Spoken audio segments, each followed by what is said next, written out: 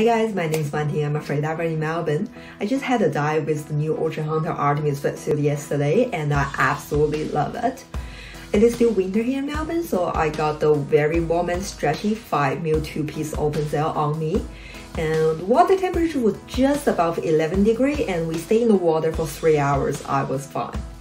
One thing I really like about the suit is the thick chest pad. I always had chest pain before when loading spear gun, but I was comfy yesterday when loading my roller because the padding on the suit was very strong. I've owned over 15 wetsuits before and this is one of my favorites. It's not a boring color, it's very unique purple. At the same time, it's camo, so it really helps to hide myself from the fishes when I'm spearfishing. Another thing I'm quite surprised on this suit is you can buy the top and pants separately, which means you can mix and match different sizes or even different thicknesses together and find the best match for your dive.